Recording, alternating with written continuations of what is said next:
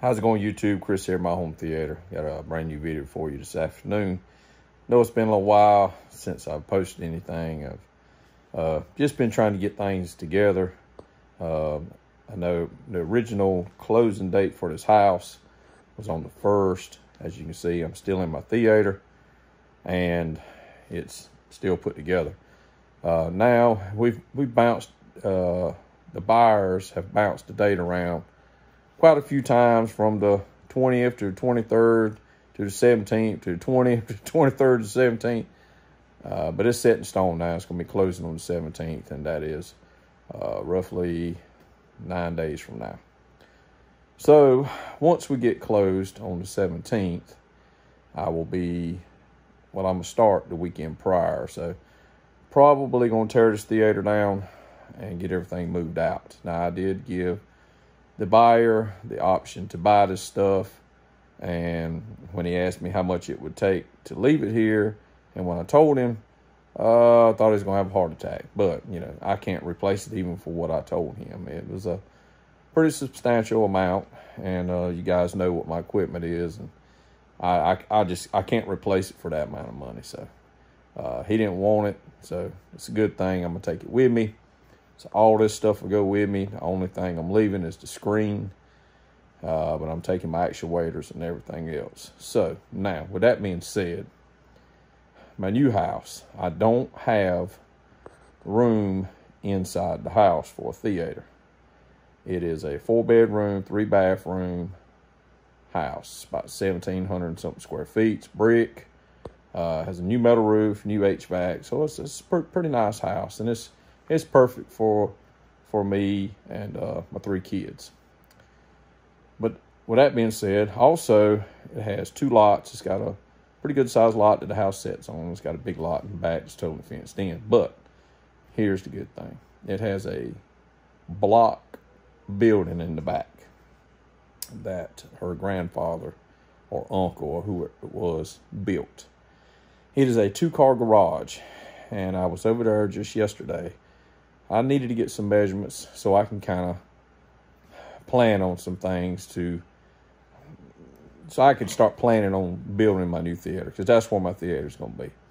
And on the outside, it's 30 foot long and 20 foot wide. So it's the theater that I'm going to build is going to be roughly maybe a little bit longer than what I have now. This room that I'm in now is 15.5 foot wide, or 15 foot 3 inches wide. And it started out being 27 foot long, but ended up being 24, and it has 10.5 foot ceilings. Now, my new room, I need to measure that. I didn't go inside and measure, so I'm thinking it's probably got like 8 foot ceilings. So regardless, the room will be bigger. It may not have as tall a ceiling, which is, yeah, I'm fine with that. But whole one end of it will be the screen. So I'm gonna put the biggest screen that I can afford to put in there. So whether it be 200, 250, 300, I don't know. I'll have to do the measurements and figure it out when I get in there. And I'm gonna have that screen where it lifts up just like the one I got now. But I'm really excited about that. It'll be away from the house, and I just got big plans. I don't want to say too much now, because I need to get in there and take measurements and then draw it out and just kind of map out exactly how I want to do it. But it's going to be good. And I will have I'm going to build what's called a lean-to off the front of the building, and that'll be my entrance. So I'll have a bar, I'll have a ticket booth. I'm going to have video games. I'm gonna have all kinds of stuff. And there's stuff that I couldn't have in this theater. So even though it was a bad situation, you know, with a divorce, having to sell the house, having to move, losing this theater that I've been wanting for 30 years, I think it's going to end up being even better. Because I posted a video, if you go back and look at all my videos, things that I would do differently if I had it to do over again. Well, I got it to do over again, and there's going to be a lot of things different. So I'm real excited to be able to do that. And I'm going, when I build this room, I'm going to build it pretty much future proof. I'm already going to install, I'm probably going to install 8 Atmos speakers. I'm going to pre-wire the walls for more floor speakers, surround speakers. I mean, I'm going to future-proof this room. So as I'm able to upgrade my processors, it's just a matter of hooking speakers up. I won't have to run any wires. Everything will be done. Well, the Atmos speakers will already be there. So really excited of what's to come.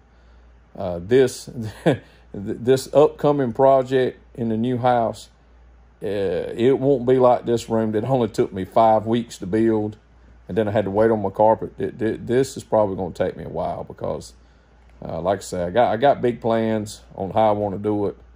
So just it's going to take me a while, but I'm going to be posting videos, kind of like I did when I built this room. I posted, you know, every day or that I got done, that I worked, and, you know, just kind of posted an update on it.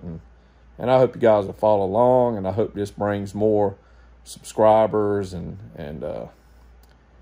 I just hope everybody enjoys it as much as I'm going to enjoy it.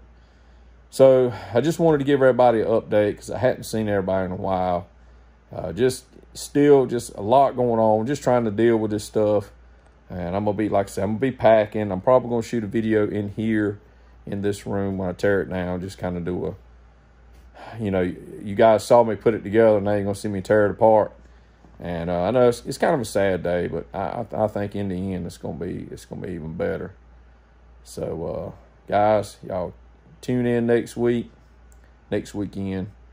and we'll probably shoot that other video, and then I'm telling you something, there's better things to come. Real excited about it. So everybody stay tuned, and everybody have a good week coming up, and we'll see you again real soon.